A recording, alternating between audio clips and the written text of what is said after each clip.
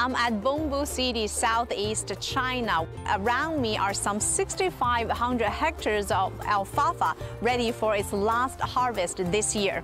Well, alfalfa is one of the best feeds for raising animals, and later they will be delivered to the largest dairy farm nearby.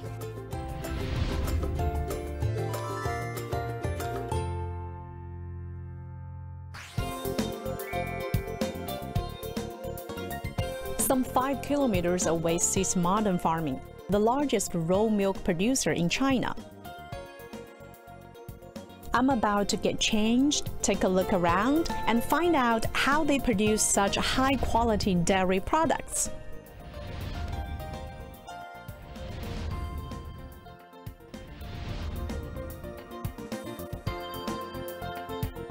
I'm inside one of the 26 cow sheds here at the dairy farm, where most of the cows get rest and fed.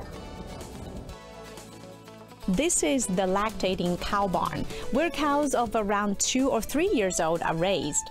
It stretches over 300 meters with double rows, meaning over 38,000 cows eat and sleep here.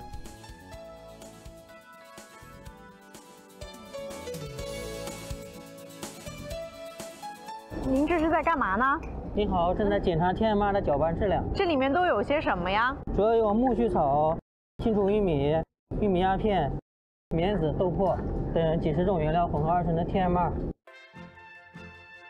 Unlike traditional dairy farms in China, which used to collect milk from individual sheds, modern dairy runs large-scale pastures and raises its own cows, and that just to make sure to create a comfortable environment for the cows before they go to work. 您可以教教我怎么给牛这个上杯吗？可以，一个手抓杯，我们一个手按这个按钮。这个是计时的。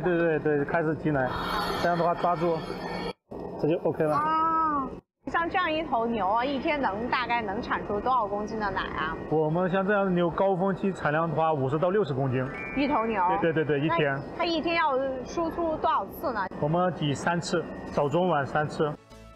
There are 8 of these large rotary milking machines in the collecting hall, and each of them can hold 80 cows at the same time and work around the clock. More than 20,000 lactating cows are milked here, meaning they will produce over 650 tons of fresh milk every day.